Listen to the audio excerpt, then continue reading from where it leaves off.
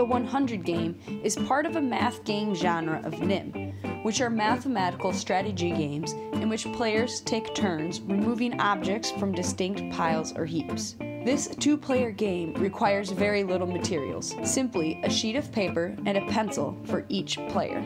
Players start at 100 and take turns subtracting from the total. You may only subtract numbers 1 through 10.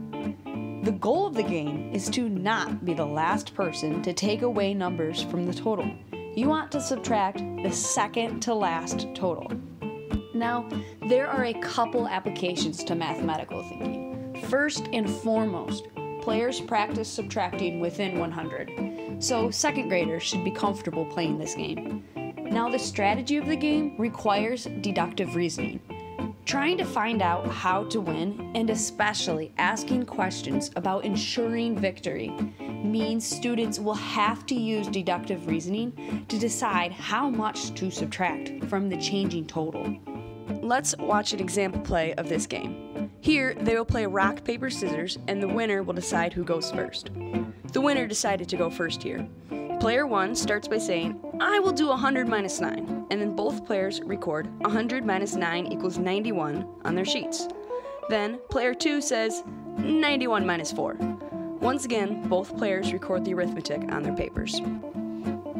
Players keep taking turns subtracting from the ever-changing total, thinking ahead about how to not be the last person. Let's watch these players as they near the end of the game.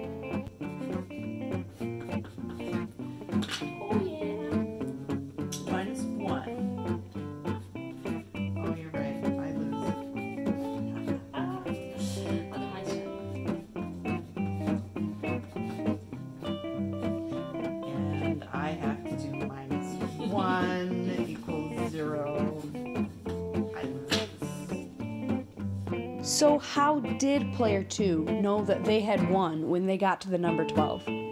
Teachers, you might want to take note of the specialty of this number. Kent Haines has some interesting thoughts on the magic of this number. Try playing the game a few times and you might begin to see why we call it the magic number. Some questions you might want to ask yourself, and especially your students. Does it matter who goes first? What should your strategy be? How can you ensure that you will win? At what point in the game do you need to start using your strategy? We all love a game that can be easily adjusted, and this game can be easily adjusted for different grade levels. For younger grades, you can start at 10 and subtract only 1 or 2 at a time. In this case, using tokens might be especially helpful. For older students, once they understand the base game, you can up the scale, starting from a larger number and also allowing subtraction of larger numbers. You could even discuss what the new magic number might be.